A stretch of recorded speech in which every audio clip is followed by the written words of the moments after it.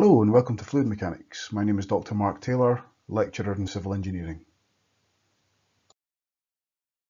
So, Unit 6, Question 15, tutorial solution. So Pete the Jakey has found a full cask of whisky behind the Clansman, and he's trying to remove the whisky using a manky hose he's found. The whisky is drawn from the tank through a hose of inside diameter of 25mm. The relative roughness of the hose is 0.0004. Mick has asked Pete if he could calculate the volumetric flow and the minimum pressure in the hose, because Pete's concerned about the siphon and whether or not this is going to work. So the total length of the hose is 9 metres, and the length of the hose to point A is 3.25 metres. So step 1, we start off by writing out Bernoulli's equation.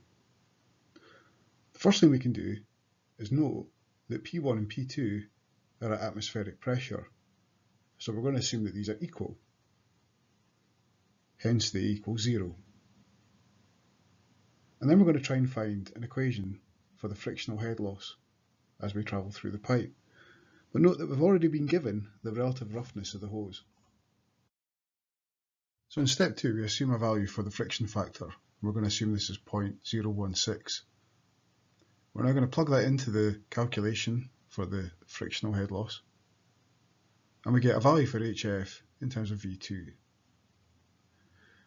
The third thing we need to do now, step 3, is compare that to the previous equation for HF, and we can then calculate the value of the velocity.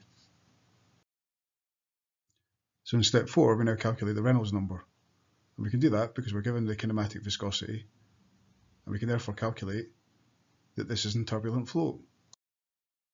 So step 5, now we've got a Reynolds number, we can plot that on the Moody chart.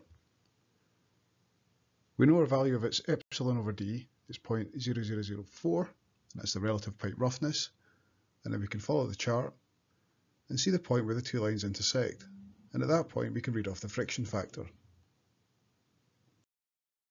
So we now calculate a new value for HF using the new value of the friction factor that we found at 0.019. We compare the two HF equations again, get a value for the velocity, in this case 2.959. We can now calculate the Reynolds number, and we can see that this is still in turbulent flow. So let's now plot that on the Moody chart. So we can see now that we've plotted that new value of the Reynolds number, we can see that the friction factor of 0.019 is okay. So with the calculated value of the velocity, if we stick that into the continuity equation, we can work out the quantity of flow. So Pete's made up. He's got his quantity of flow of 0.00145 metres cubed per second. So before we do the last part of the calculations, we're just going to remind ourselves of some of the datums. We decided at the end of the manky hose was the datum, and we're going to consider that to be 0.0. The top of the cask is plus 3.5 metres, and the top of the centre of the pipe is 5.0 metres. And remember that we've calculated the density because we're given the specific gravity, and if you compare that with water at 20 degrees, the density of the whisky will be 598.8 kilograms per metre cubed. So we write out Bernoulli's equation comparing position 1, position A. We know that the pressure at 0.10 because it's atmospheric.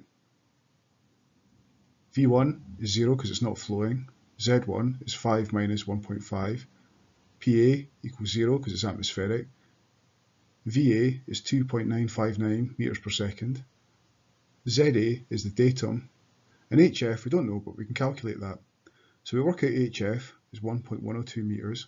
We put that in, and we end up with the pressure at point A equal to minus 17904.64 pascals.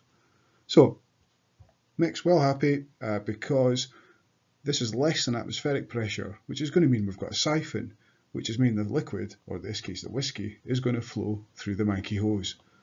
Nice one. Cheers. Slanjava.